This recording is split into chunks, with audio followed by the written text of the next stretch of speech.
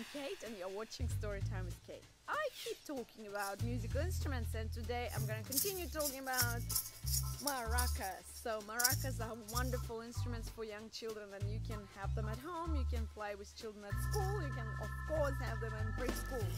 And these are my favorite maracas. They are egg-shaped, professional. But don't worry if you don't have music instruments in your preschool or classroom. It's very easy to make. What you need is just any containers, for example all plastic bottles, which you fill with fillers that make sound. It might be anything: rocks, pebbles, sand, rice, beans, etc, etc. You can experiment with children. What kind of feeling can we put inside to make this beautiful sound? Nice. And then next video I will show you how to sing a song with shakers.